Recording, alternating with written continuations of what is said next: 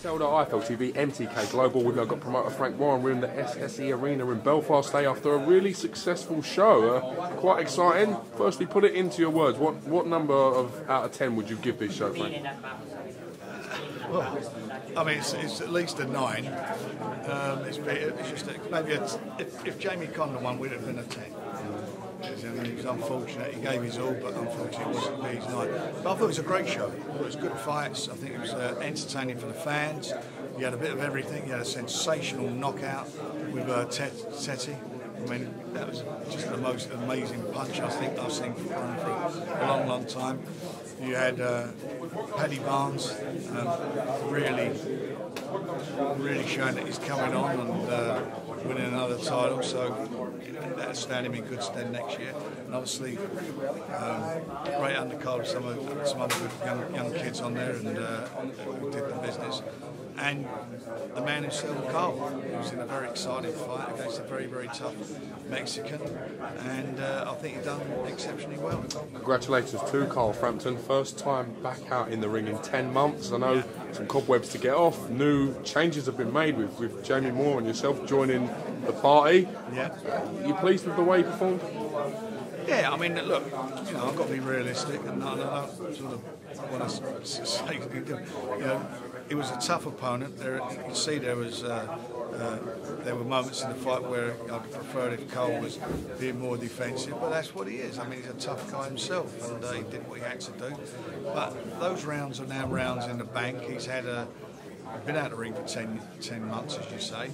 More importantly, he's had a few problems outside the ring, as we all know, and with a new trainer. So it's all been quite a unique experience and an unusual experience for him. But he's come back. He's got all those demons behind him.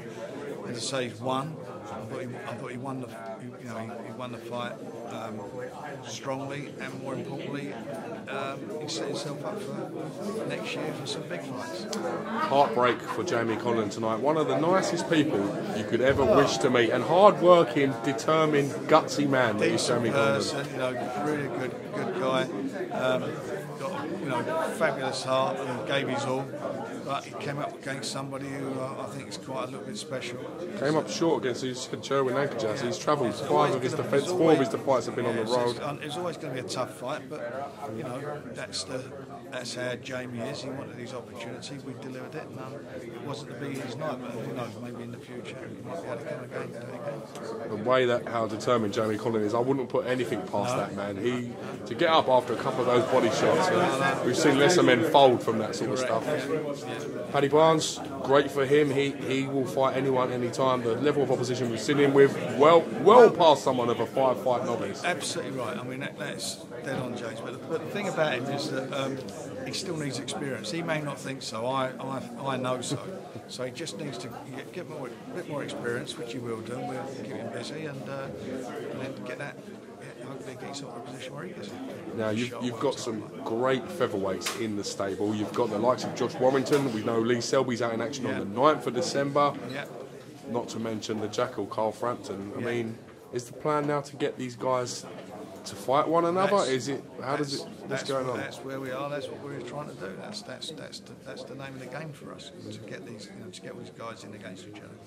Now you mentioned Windsor Park potentially for next summer for Carl Frampton. Is this something you guys have given serious thought to, or is it something that you're sort of toying with? No, it's something we give some serious thought to, and that's the direction we want to be going. Carl Frampton, he seems like he's got a new bit between his teeth, a newfound hunger. Yeah. What have you found him like to be around thus far? I think he's been good. I mean, he gets on with it. He's a thorough pro, and a nice guy. I mean, I didn't really know him before this, but he's a nice guy. He's no complaints or whatever, and I think him and Jamie have struck a good relationship up, which is very important. But he's been great, and the fans love him, and you know why they love him, because that's how he is. It's been a pleasure working with him. Now, as well as a star-studded list of boxers here today, we had one very special boxer in particular, Saul Canelo Alvarez, has come over to watch his fight in action. Did you have any time to spend with with Canelo? Very, not man. We're busy and whatever, but we've talked, and his English is fairly good. But we spoke and talked about So your Mexican's pretty good as well. Well, you know that. See.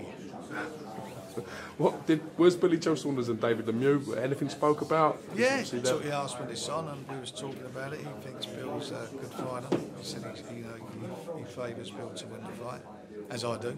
So let's hope that's going to be the case, and maybe get the fight with him down the road. Exciting times. Just a quick word on some of the prospects. Lewis Crocker, again, looked fantastic. The Croc, 4 fights, 4 KOs, looking very impressive. One to look out for. David Oliver Joyce as well. Done well, yeah. Very tough man. They've done well. All the guys done well. It's a good show tonight. I liked Gary Cully as well. So He did. I just think that we've got, we've been putting some extremely good promotions together. Good value for money for the fans, and this is, I'm pleased with this. We've had a good run. Good crop of fighters here in Belfast, a lot of talent. Do you think this could be a hub for you in the future to develop? It is.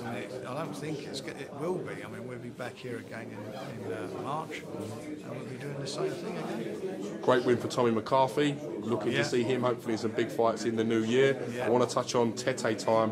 None other than Zolani Tete, one of the likeable, most nicest humans you could come across. He's delivered again for you, hasn't he? I mean, he's just unbelievable. I think he's the best out there in his weight class, and we would love to do the fight with Ryan. Ryan Burnett, WBA super champion, IBF champion, to get those 2 belts on the line against Zolani Tete in his WBO version in Belfast could be great. Yeah, he's got home advantage and do it. Realistic that fight can be made? I don't know. It's up to his management. We're like I said earlier to somebody. I said we're not. You're not pushing an open door with us. I said we took the door off the hinges. Just come in and we're ready to go with it. We want to make it. Thank you very much for giving me some time today, sir. Always a great pleasure. I will catch you soon. Thank you, mate.